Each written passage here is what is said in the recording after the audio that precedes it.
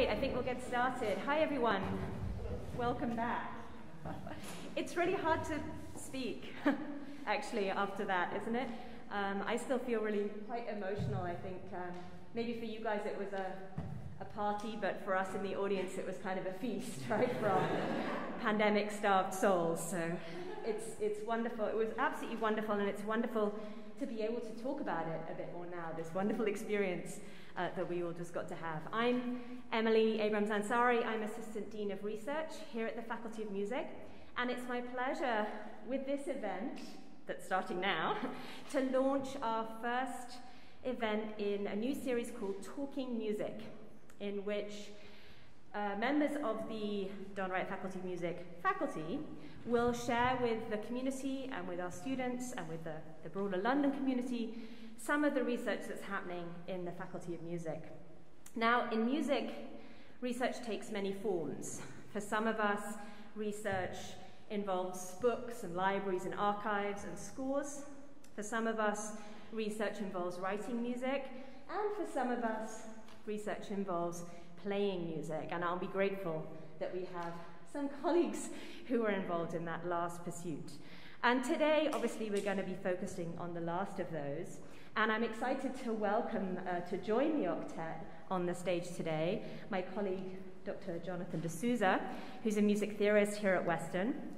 And he's going to be leading the group in a conversation today about chamber music, which is very apropos as his area of research is, I guess, the magic that happens in our brains and bodies when we make music, on our own and especially with other people.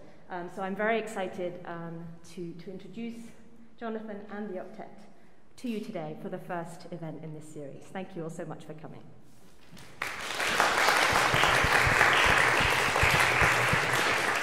Well, thank you, Emily. Thank you, everyone who is sticking around for this conversation, either here in the hall or out there on the internet. And thanks to all the performers for agreeing to stick around and to do this. I don't know that I'm exactly going to be leading a conversation, but I have a few kind of things that I can put out there, and then we can talk about them and just kind of see where it goes.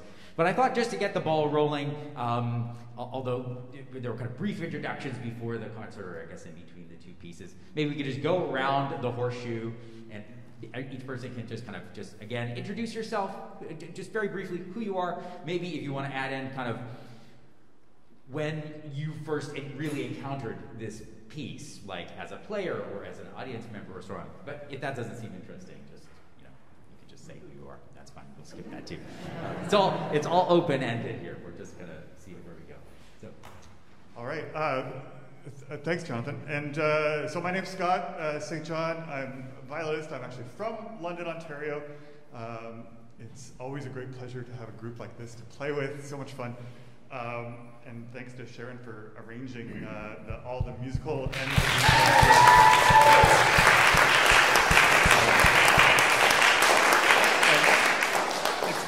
it's funny to think about, how many times the Mendelssohn Octet comes up in.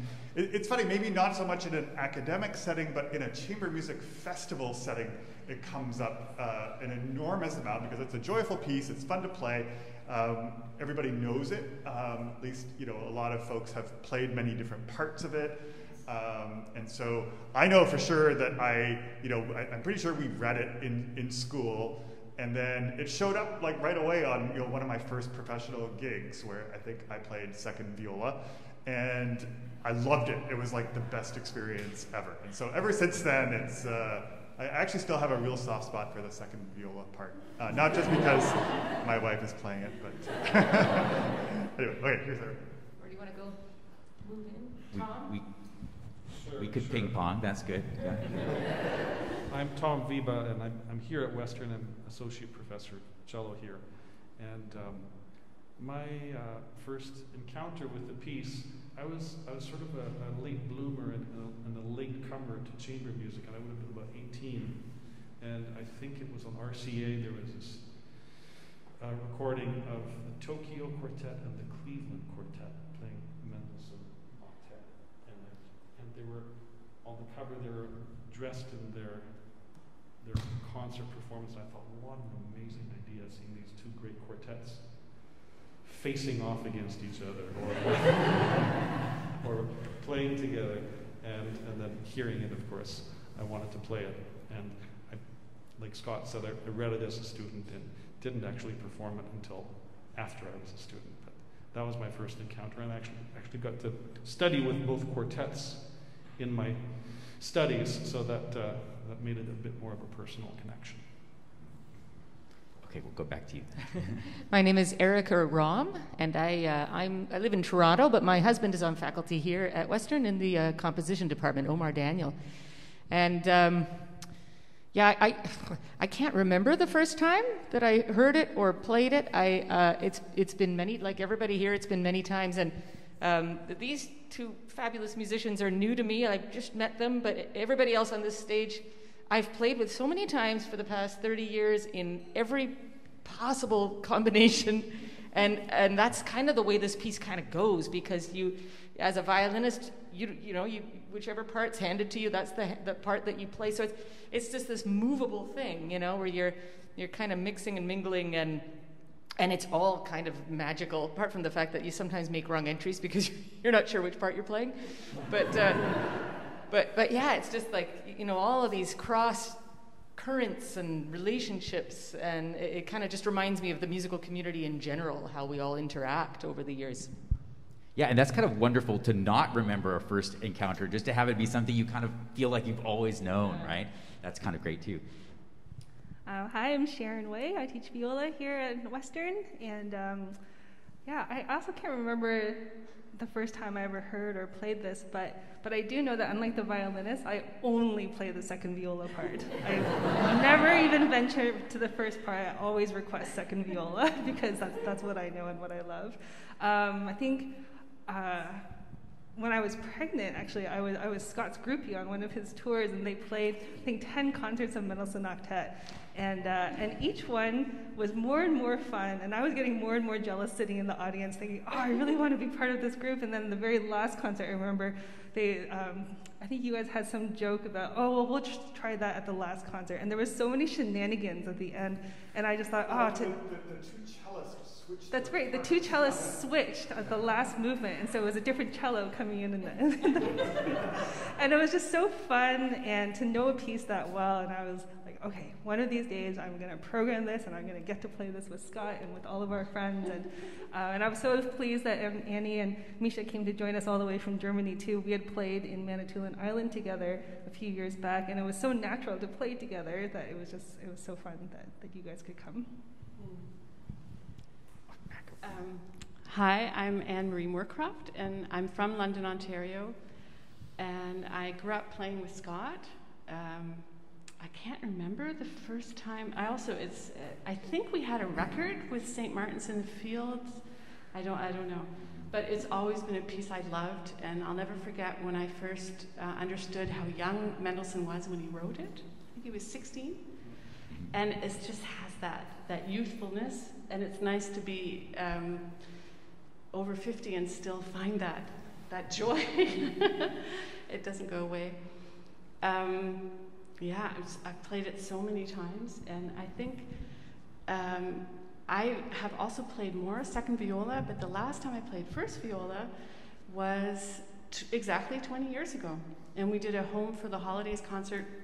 Scott and Jennifer Orchard and Jeff Nuttall and Ingrid Sweetie, we were all students of Richard Lawrence, who taught here in London way back when we were all children, and that was a wonderful reunion.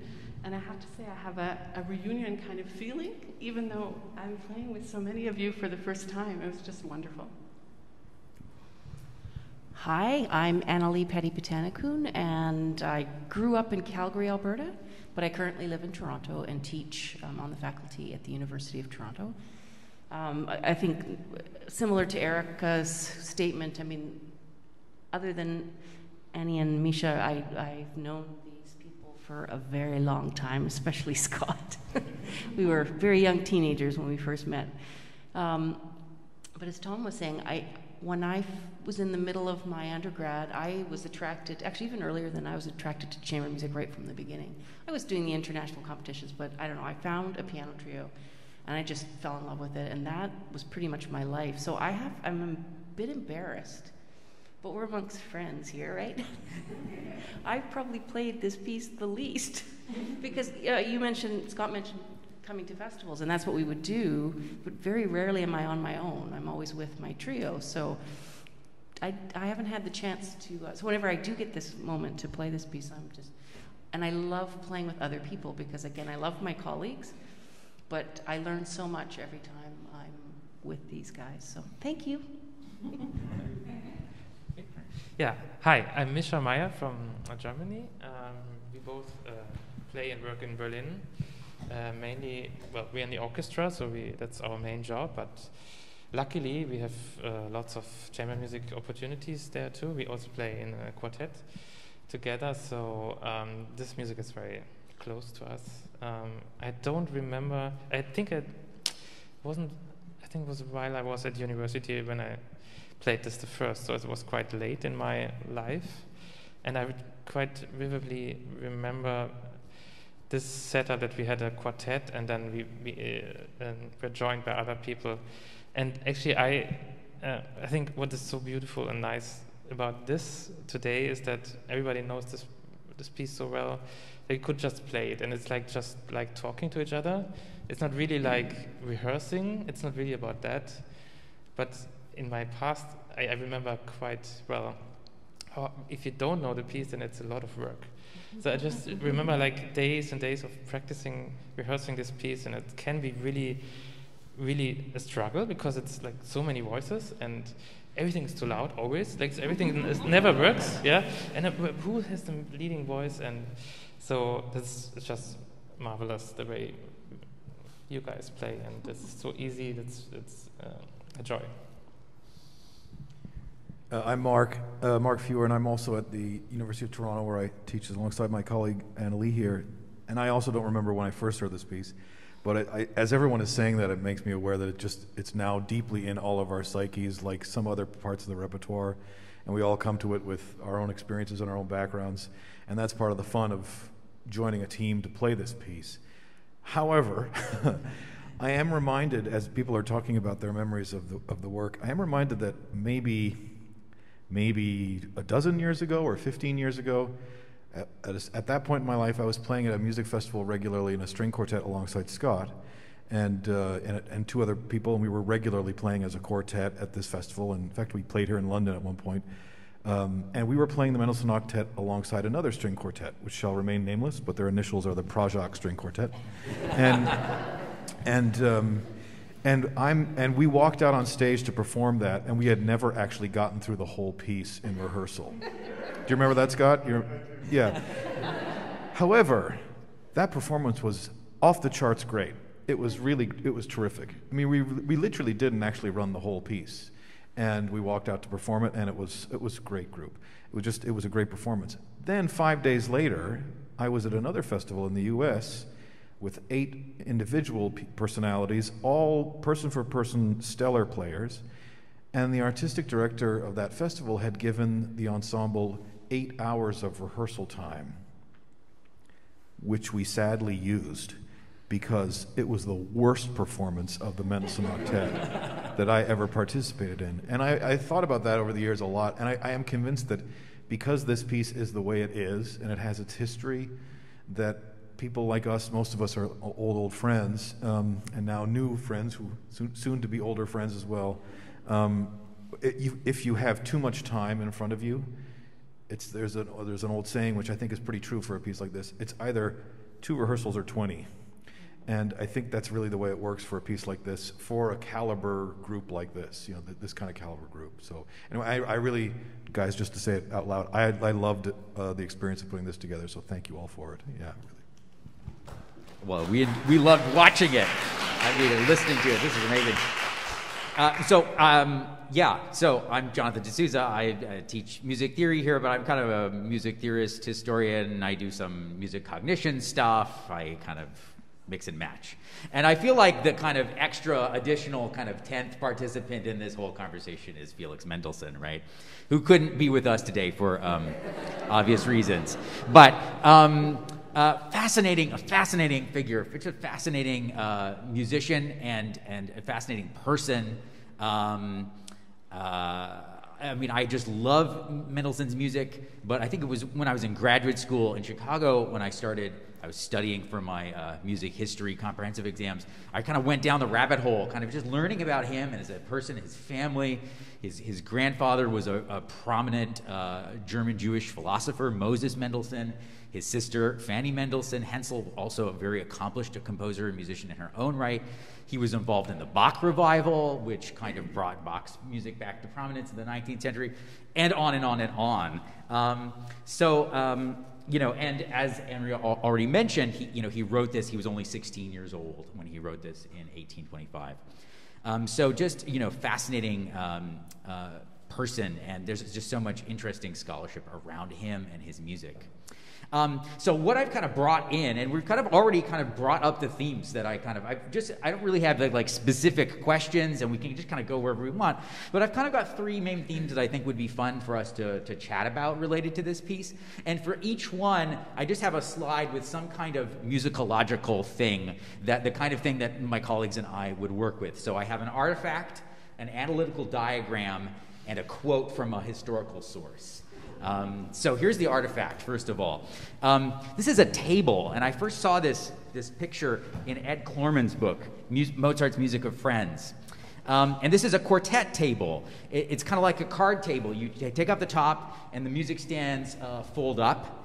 And presumably you could actually put the top back on and you know, just play euchre or something on there as well, right?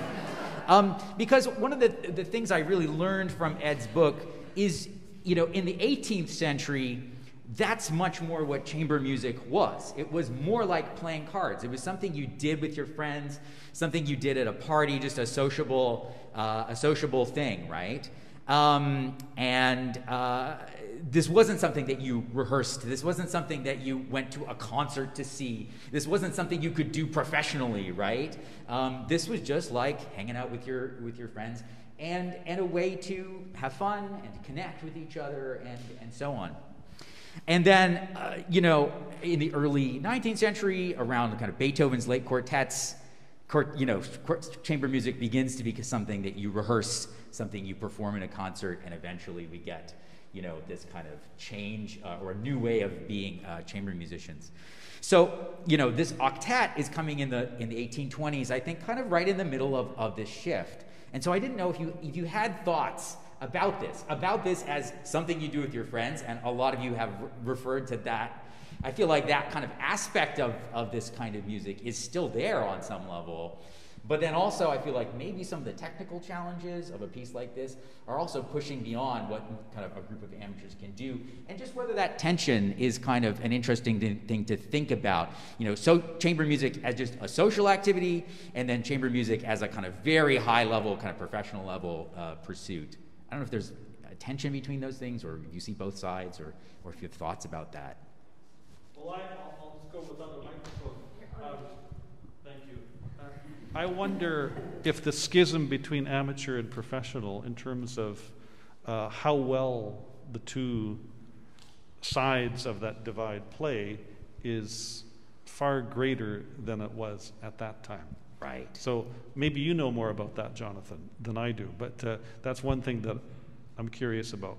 I'm also just looking at that picture. Do you know, is that picture a period picture from around the 1820s? Yeah, it's a little bit later. It's from the 1840s. Well, you it's know... the same type of table, so that's why I dug it out. I don't know anything about 19th century portraiture or art, but one thing that, you know, when you see portraits of people from that era, they're sort of standing on ceremony, and appearance would be very important to them. And I'm struck by the incredible casual pose of the people playing there. Oh, yeah. And it seems to me like the painter or the artist is trying to draw our attention to how much of a leisurely, easy activity it is. Yeah, definitely.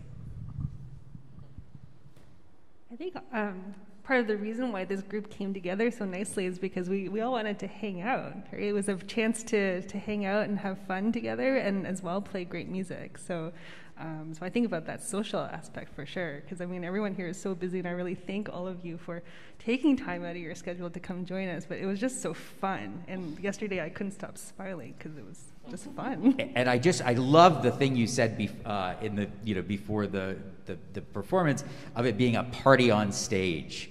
I thought that was just such an amazing way of putting it, right? Yeah, it's definitely a party on stage.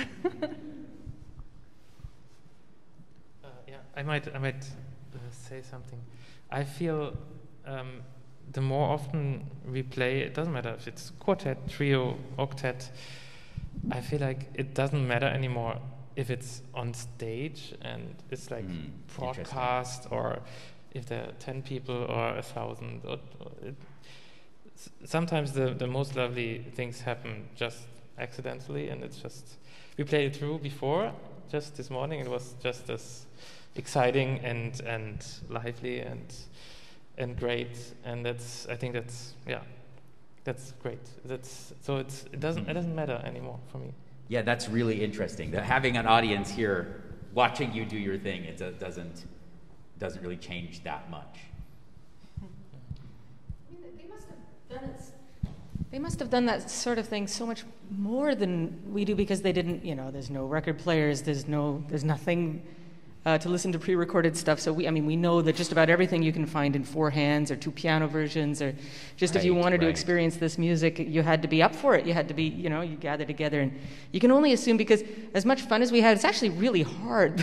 The octet, like it actually is, and it's very intricate, and we've played it so many times, so it gets comfortable. But it's hard to imagine some amateurs reading that, though, isn't it? Right, I don't know. right. Like that would be quite funny. Well, it is hilarious, when you do get a group of folks who don't know it very well reading it, because, the entries for coming in are actually quite seemingly random at times. And so it's almost like Mendelssohn is giving you a little bit of a challenge there in terms of counting all your bars correctly. Like, in a way, the first violin part is the easiest that way because you're playing much of the time. But the other violin parts, I find very challenging, because especially when you have all those kind of fugal entrances. And I don't know, the Peters edition that we all use, doesn't really have cues. You really do have to count the bars. I think we're all waiting for whenever there's going to be, and maybe Jonathan, you could help, initiate this scholarly new edition of the Mendelssohn Octet. I'm sure someone out there is working on it, but yeah, we should check into that for sure. Great. Well, maybe I'm going to just throw into the next thing, because we can kind of keep moving back and forth. So yeah, this kind of challenge of fitting together the entries, right? And fitting together the parts. I think this is like a lot of the fun for listening to it, right? And then the experience of being inside the octet and having your one piece to kind of jump in when it's your turn is also, I think, part of the fun. So this is my analytical diagram. So in some of I'll explain a little bit of what this is, but in some of my music theory work right now, when I teach music theory, I'm teaching first-year theory right now, which is mostly about chords and harmonies and then form and these kinds of things. And I love all that stuff, and there's such wonderful, rich everything of that in this piece. But I think, chamber music is so much about interaction. This is partially why, going back to the 18th century, there's this metaphor of chamber music as a conversation, right? And I think this textural interplay where, parts are locking in together or splitting apart, right? That we might have 8 instruments creating one thick layer or 8 thinner layers at the same time. So this is something that I, in my music theoretical work, am trying to get into, and it relates to perception, how our ears and our brains, our minds group things together, right? We don't always hear, 8 separate instruments. So this is a network. I'm doing this kind of network analysis just to try to get the strength of the connections between the different parts. And it's all based on just kind of measuring how in sync the 2 parts are in terms of how their notes start at the same time. And then there's all kinds of statistical nonsense here and everything. But this is a kind of snapshot. Obviously, in the piece, what's exciting is that the texture is constantly changing, right? And this is a frozen shot of the entire second movement and kind of who's most connected to whom.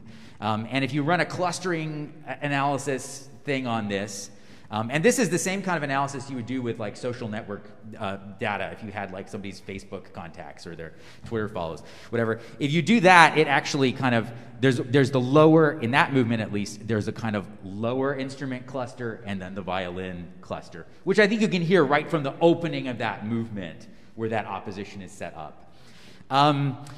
So in any case, this is something I'm trying to understand as a theorist, but I'm interested in your experiences as performers of locking in or interlocking or following, these kinds of, this textural interplay, and how you experience that when you're rehearsing and when you're performing and thinking about these things. First of all, let me say that's really cool.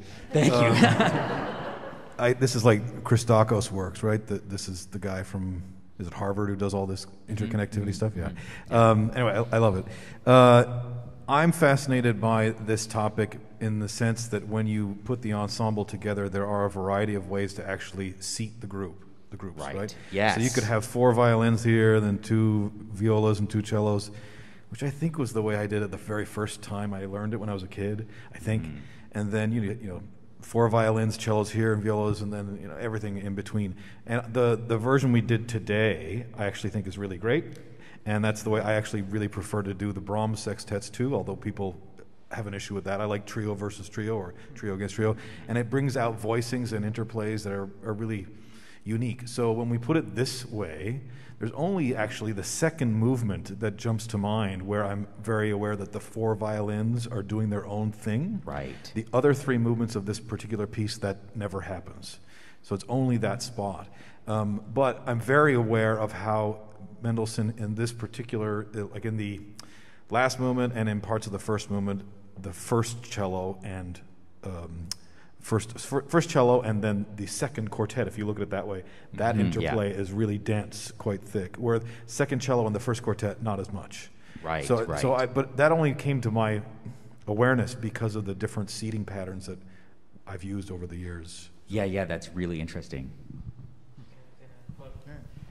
Yeah, we were actually just talking about this before in the rehearsal that for me it was the first time with this arrangement. I always played it 4 violins, and then violas, cellos. So that was so new for me and exciting because you could hear different interactions. Right. And other things got more clear, and then I got myself thinking, okay, usually I'm looking there, now it's all the way over there, and it was so interesting and funny. And I find it also very interesting that there's no plan for this. It's no. Right. It's not. It's not like some Steve Reich piece where like here's the seating plan at the front of the score, and you sit here and do this. And we were also rehearsing at Scott's place, and it was a small room, so we couldn't really sit in a circle or anything. So it also makes it so different. You sit here, you hear this voice much more clear than this. So I think it's always like that, and that's why this table is so great, because you're as close together as possible. Yeah, you're really playing at each other, and I find that when we rehearse quartet, we do the same thing. So we don't sit in a quartet setting; we just play at each other. Yeah. Right, just in a circle. Yeah, around it. Yeah, absolutely. It's so interesting that the seating choice could kind of be an interpretive choice, right?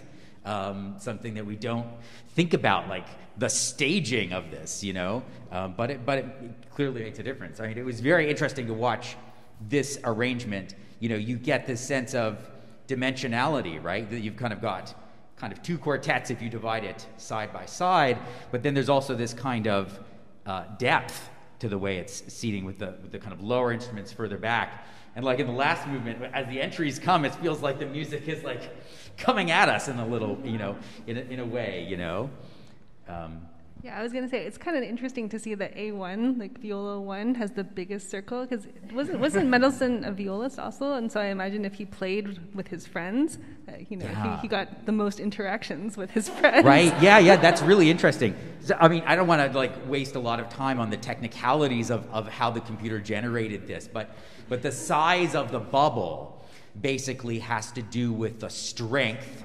And strength is actually the technical term in this kind of analysis. The strength of the connections between the parts. So that's showing that, yeah, in that movement, I mean, the violin 3 and violin 2 are also pretty big. I'm not sure how it actually comes out, but you're kind of more glued to the other parts, right? And also, I mean, going back to Mark's point, I mean, about some of this.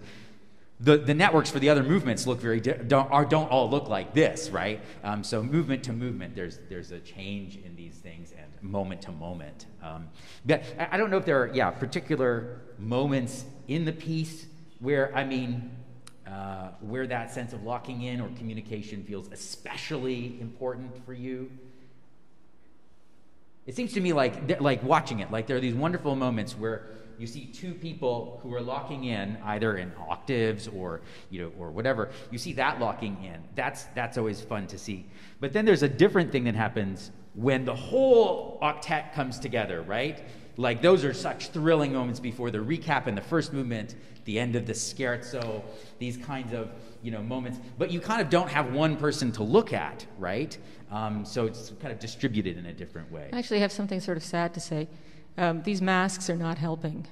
Right.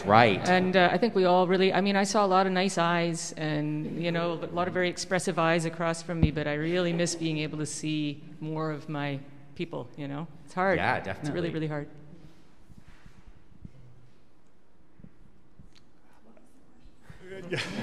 Just about I was just wondering about the kind of interaction, right? The the interplay, and how the parts lock together or separate out. Right. Well, I think the one totally together grouping moment is in the first movement. When we get to that, da ta ta, and we're all suddenly using the entire bow as well, and so it's just kind of. I know when I've heard performances of it, it's it's just kind of. That unification is very powerful. Oh yeah, for really sure. Thrilling. And and some of those are difficult. The big unison passage before the recap is one of the things where in a in a group that has the 20 hours or whatever to work on it, you spend 10 hours of that going through painstakingly trying to do intonation on all those little bits. But yeah, the effect is marvelous. So. And I think, one of the fun things about knowing the piece well is that you do have a catalog in your head. I think all of us have this. It's I have this entry with second viola, and so part of it is do I know where to look exactly at the right time, and all these kind of, great little insider things. It's great when you look in the wrong person. Locked eyes with somebody. It's oh. Yeah. Because it really is all things, it's duets and there's trio things and there's so you have to kind of be aware of a lot of different voices at the same time. Totally. Yeah, there's the awareness of who has what, and I'm an inveterate cue writer. Anybody who knows my parts knows that it's far too crowded with cues. It's just this compulsion that I have, and I pass it on to my students. I always show them my scores. But that's just the start of that awareness. And there's knowing who has what, and then there's also knowing what's working and maybe what's not working on stage. Like today, for instance, in the first movement, there's this tricky thing, and it's delicate, where a whole bunch of people are going ba-da-da-da-da, ba-da-da-da-da. And for me personally, that's technically hard, especially with our bowing, which is a good bowing, but getting that staccato in the upper half of the bow and starting it at the right place with other people and ending it, it's difficult and it's exposed. And so it was one of these things where I was looking to Annalee. I had her name in my part, or her part in my part. And I felt like we didn't quite have an agreement. And I did feel, Mark, that you kind of sort of joined that conversation a little bit more and maybe added just an additional glue that I found helpful in just placing those things. And that's not about study, that's about sensing what needs to happen at a given time, which is a different dimension yet. Yeah. Right. I'll just add, too, that given the wealth of experience that each of us bring to the table, whether it be with this piece or just in general, there's also this wonderful gift that we're all offered at a certain point where, due to that experience, and especially with you guys that know the piece, very intimately, there's a flexibility that can happen in the moment.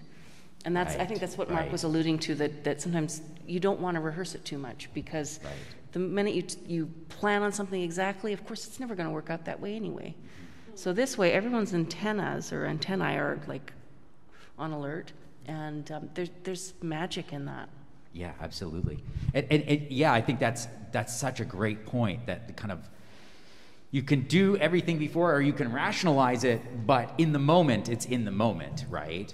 And these kinds of, if you think about this, this task, and this is, I work with psychologists and cognitive scientists sometimes, who really just frame, the kind of thing that you've all just done on stage is really kind of miraculous when you start to think about it. The kind of grain of the fine-grained kind of, like the temporal window between being together and not is so fine, right? And you're all kind of coordinating your whole bodies, your muscle, all of these things, and an instrument to make this thing happen, where a few milliseconds either way is really going to stick out, is going to be noticeable, is going to kind of break the feel a little bit, right? But these micro interactions, these micro timing differences, we can, as music theorists and people who kind of study performances, study recordings, we can zoom in and kind of measure some of these things, and measure things like, typically in a texture, the melody is actually a few milliseconds early, right? But that's not something you can actually do consciously, right? It's something that musicians do very consistently and very well at a high level. But I feel like that's partially why you have to rely on intuition and just respond in the moment, right? Because you can't think to myself, oh, I'm just going to play about 5 milliseconds early, and then people will find it easier to follow me. You just have to listen and be present and respond, and then and just follow these interactions as they unfold. This topic reminds me of why I enjoy playing the viola so much, because that's basically what the viola is always doing, is interacting with different instruments, and always in a different way. Sometimes you're following, sometimes you're leading, sometimes you're somewhere in between. So this diagram looks like how it feels. And I just wanted to underscore what you said about it, so much of it being unconscious. Right. And I'm looking for a word, I guess it's almost spiritual, that I feel like we're meeting on a different plane and speaking to each other there, and it's coming into our physical bodies. That's how it feels to me. And sometimes it's very conscious, like, okay, I have to look here. But sometimes it's just happening, and I think, oh yeah, that's working. Oh, that's nice. Yeah, I think, and in fact, when you try to do it too consciously, that's usually the first problem. Like you start to either follow, or it's mechanical, or there's something artificial about it. And if you can turn off that side of the brain, that intuition is going to be the most accurate. When you play from intuition, with a guy on top kind of directing traffic, but nevertheless, if you're playing from intuition, that's when you have real precision. Right. When you think you're going to achieve precision by, putting it in a headlock, it just doesn't work. Right. It will strangle the creativity. Yeah, totally. Yeah, and I think there is actually stuff in the brain, for example, we have multiple pathways for vision, right? So if you're driving and something comes out in front of you and you stop, often you feel like you kind of stop before you consciously know what you've seen and stop. And that is because there actually are faster pathways in the brain that are just kind of more reflexy, kind of more automatic, more the kind of reptile brain, kind of older stuff. And then there's the more kind of conscious thinking kind of pathway as well, which is a little bit slower, right? And I think that kind of reacting in real time stuff, it's kind of very, very similar similar thing. And in terms of being the viola, so I'm also doing this with orchestral music, this kind of analysis, and also big band music, and I'm working toward doing it with some gamelan music and all kinds of big choral music and stuff like this, like the Tallis 40-part motet makes a really cool network. But when I did the opening of Beethoven's 7th Symphony, the viola part has a lot of arrows going out, kind of following everybody else, and sadly, almost no arrows coming in, right?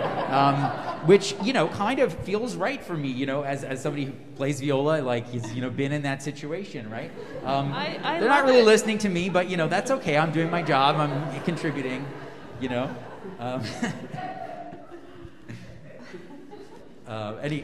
Okay, maybe I'll get my last, no, go for it. It may look like there's no arrows coming in, but we have our ways of getting people to play with us. And also, as violists, we always say, you would definitely know that something was missing if we left the room. Oh, absolutely, yes. Well, and that's another. I'll say one last thing about my silly networks, but sometimes another interesting thing to look at actually is a thing that they call betweenness, because there are people who might not be the most kind of important looking node in the network. But if you take them out, the whole network falls apart because they're a bridge. And so it's very interesting. So I think the viola part in that Beethoven symphony, it's also the clarinets. They're a part that is more interconnected. And if you take it out, you kind of start to get more separate factions, and you get a very different ultimate result. So it does really change, and there are a lot of different roles to play. But I'm going to get rid of this thing anyway, and go to my quote, which is my last kind of musicological thing to bring to the table. So I don't know if you've seen this before, but this is from a letter that Felix Mendelssohn wrote to his sister, describing the scherzo from the string octet. So he says, the whole piece is to be played staccato and pianissimo, the tremulandos coming in now and then, the trills passing away with the quickness of lightning, everything new and strange, and at the same time, most ingratiating and pleasing. One feels so near the world of spirits, carried away in the air, half inclined to catch up a broomstick and follow the aerial procession. At the end, the first violin takes a flight with feather-like lightness, then all must quickly fly. And that then all must quickly fly is a quote from Goethe's Faust, from this fantastical dream scene in Faust, where the passage is, train of clouds and flowering mist illuminate the sky, reeds and leaves by wind are kissed, then all must quickly fly.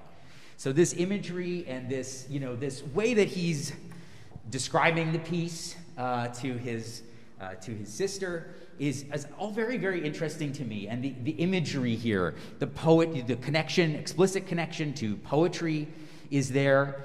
And so I'm kind of curious what you feel or how much you think about the kind of musical drama here of kind of whether imagery of some kind, however explicit or less explicit, comes into how you feel about this piece. Maybe another way of asking this question is, what are you hoping to evoke or to communicate when you play this piece? It's not to say that the octet means something or means any one thing, but it is certainly very meaningful and powerful in a kind of, again, mysterious way. So I just kind of wonder how that factors in when you're playing a piece like this. I think it would factor in if we didn't agree on what the mood of a movement is, right? And then you have to talk about it. But I didn't have that feeling. I don't. Yeah. Maybe I can add. I mean, as a musician, at first we have to try to realize what is in the music, and it's written everything pianissimo, and so that's as an octet, as an ensemble, is to begin with is so hard, and to play pianissimo all the time, and it was amazing today, and it's like this is when you work on it and when you learn it, this is the hardest thing. You have to play basically nothing, and then usually if everybody is on board, like this group, then these things happen by itself. So I think it's not necessarily that you have to think of like a broomstick and like all these things. Right. They just, it's just, I mean, this is just more like the mechanical, the musician's way of to think sometimes about these things. Yeah, absolutely. First question, do you have any idea when he wrote that letter to Fanny? Like how old he would have been? Because if he wrote this piece when he was, is it 16? Yeah. When is this letter from? I think my understanding, I'd have to go and check, but I'm pretty sure this is when he was like working on the piece. Scott, you have a thought on that? Well, no, I was just I could be, because that's my sense. Oh, I see. Because this is like she hasn't heard it yet. She doesn't know the piece yet. It's something he's working on. Yeah, so it would be quite, because we have an autographed version of the score, which is quite different, and supposedly, it was 5 years later that it was then redone for publication. And there's actually some huge differences. I mean, like the whole first movement is in a different time signature with different, so there's some, kind of dramatic changes. I mean, not that really changes anything about the scherzo, because I think that's still very much, although the tempo marking for the scherzo changed from that initial one, where the marking that we have in our parts now is Allegro leggerissimo, but originally it was just Allegro moderato. And it's interesting how Allegro moderato, I think, as a player, does make you feel differently. Like, actually, you would play it a little more settled and probably with less of the magic. The leggerissimo kind of implies a certain, filigree of, stars and fairies and, this kind of thing. So, So it's, so it'd be interesting to know what his progression was. Like, was it in reaction to the first group that played it? That he's like, that sounds tubby and ridiculous, like, let's lighten it up. And those are the things I always wonder about, when composers make these changes like that. I mean, I think we're getting a little off the topic of your question, maybe, but, to continue down on this path, I mean, I often feel like composers, if they've written something that they know is great, then as they continue their journey as a composer later in life, they are constantly going back to that idea to use it again. Beethoven did that all the time. And if you think of Opus, what's the piano trio Archduke Opus number 96, 97. If you listen to the first movement of the Beethoven Archduke, it's almost like you could hear Beethoven sitting at his desk going, okay, now I need something really great. What's something really great I got? And he'll look, Opus 59, number 1. Great. Okay, so I'll use the same rhythms and same patterns. Okay, I'll do that here. And it's basically, I don't want to say regurgitated, but composers are doing that all the time. Right, sure. I feel like in this scenario, what he's revealing is his desire to have some large part of his output be in this zone. So later he would have written Midsummer Night's Dream. Yes, exactly. There's a whole pile of examples of things. The fantastical scherzos from kind the piano of trios. scherzo is like a thing. That's a Mendelssohn thing. Definitely. And in some ways, I feel like he must have felt like, man, this is really a success of mine. I'm gonna keep doing this because this is a trademark Mendelssohn thing. Yeah. And I just wonder about it because I don't know. I really don't know because you can't know, but I don't know where his mind was at when he was writing the piece. He was so young. Sure. But I'm fascinated to know actually that the version that we all know was actually an updated version from the original autograph, because that's also the same with the violin concerto. There is a first version that was actually published before the version we now hear all the time. Right. And while we definitely play the later version of that, like we play the later version of the Octet, it is interesting to see where it came from, because the first movement of the violin concerto is entirely different. It's a completely different beast. And the second movement has a whole different midsection. It's just, I think, like Beethoven later, or Beethoven as well, so I should say, like Beethoven also just kind of, okay, I'm going to get rid of that because that didn't work, and I'm going to go back to something that really did work, and I'll put that in there instead. Mm-hmm. Well, and it's interesting, kind of lightness is maybe a kind of fingerprint for Mendelssohn, right? An aesthetic value, something he wanted to cultivate in a lot of his music, right? Just that feeling, I'm thinking back to your original question about whether we have these kinds of images, and I would say for me the short answer is no. Right. Yeah. And I'm wondering, I wonder if he would have talked to his sister about this if she was able to hear it. If he would have, I think this is this sort of, I suspect what he needed to do, he wanted to talk about it and translate the music into words, and that wouldn't have been necessary if she was there. Right. Yeah. That is very sort of second best kind of. Yeah. Right. That well, and this is the kind of this series is supposedly called Talking Music, right? And this is the kind of paradox that I find myself in as a music theorist. That I write about music, that I try to evoke something or think about, to talk about music in words is kind of this. Enterprise that's always doomed to fail, right? There's nothing we can say up here that's going to be as good as just what we actually heard, just hearing the piece, right? But at the same time, because we love this piece so much, I feel like we felt compelled to talk about it because we love it, but it can never, the words can never replace the music. But yes, I think it's a fair answer though to say you don't really think about these things. When you're playing, there's so much going on, right? That the last thing in your mind is oh, this is kind of like being on a broomstick. You've got you're kind of already maxed out, right? To add in oh, well, that would be fun. But, yeah. What's funny is I think that it's not so much like a broomstick. What we will often do when we're playing anything, we'll be playing Saint-Saëns and we'll say, oh, this is like a Mendelssohn scherzo. Right, right. So we start making references among the music themselves. Yeah, that's really interesting too, interpreting one kind of music through another kind of music, right? Yeah, just like I was thinking in the Ravel, right, which is another amazing piece, a piece that I love. But parts of that just really rocked, and that was this kind of the visceral feeling that I got in that, right? I think you should keep doing what you're doing, though. I have to say, the question of whether I think I'm not sure if are you asking if we think in concrete terms, like little narratives and stories and images or just. Because I think I think it's worthwhile to put it into words. I think to kind of link it to something.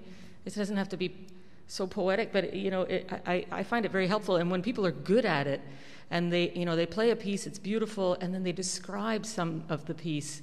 I find that I can, even as a seasoned musician, I can go, oh yeah, right, play that again, right.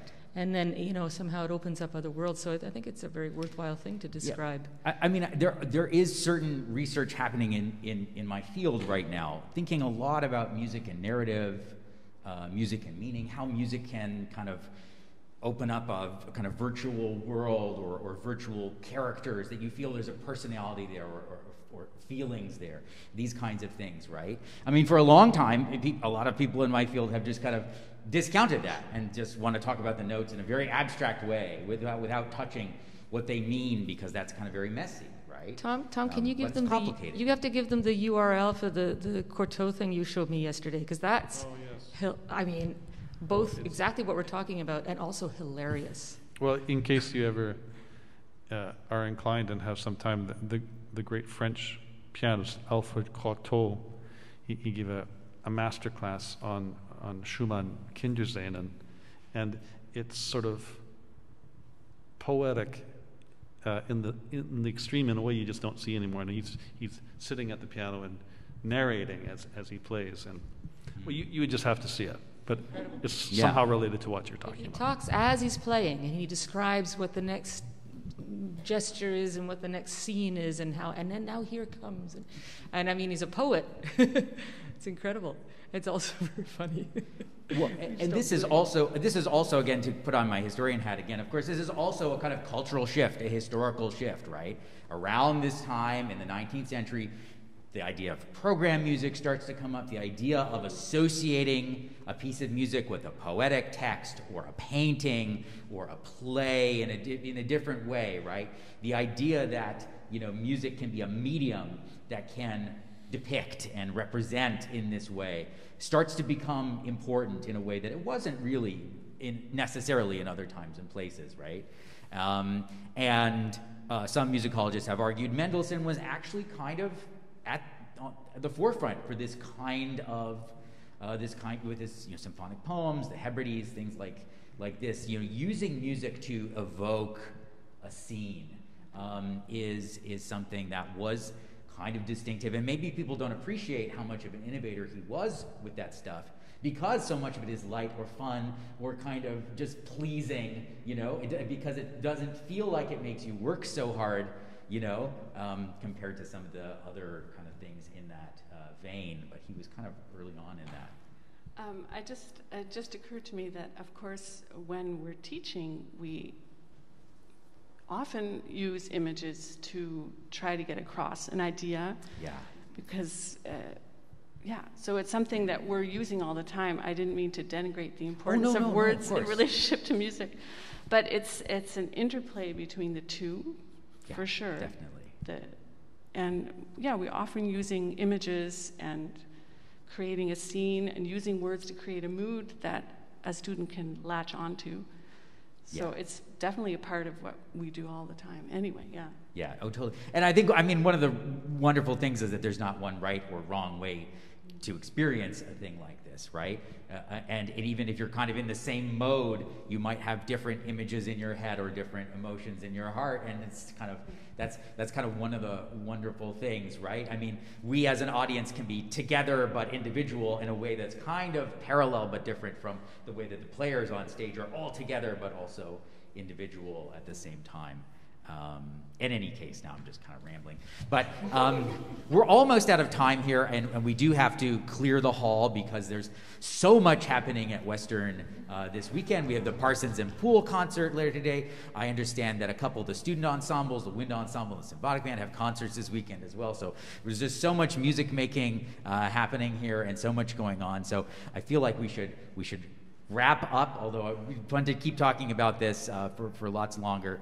I'm just going to put up a quick plug. The next event in this Talking Music series will be my colleague Jay Hodgson, professor in the Department of Music Research and Composition, who specializes in popular music. And he's going to talk about how George Martin made the Beatles, made the group who they are, using Strawberry Fields Forever as a case study. And I'm super excited for this. I think this is going to be really great. He's a really great speaker and really knows his stuff when it comes to record production, how records are made. So that's on November 26th at 1:45. And of course, there are many more concerts in this Fridays at 12:30 series coming up. And we're all looking forward to the time when all you people on the internet can be in here sitting with us as well again. But yeah, thank you all for agreeing to do this and for such a wonderful conversation. And thank you all for being here. Take care, everybody, and we'll see you next time. Thank you.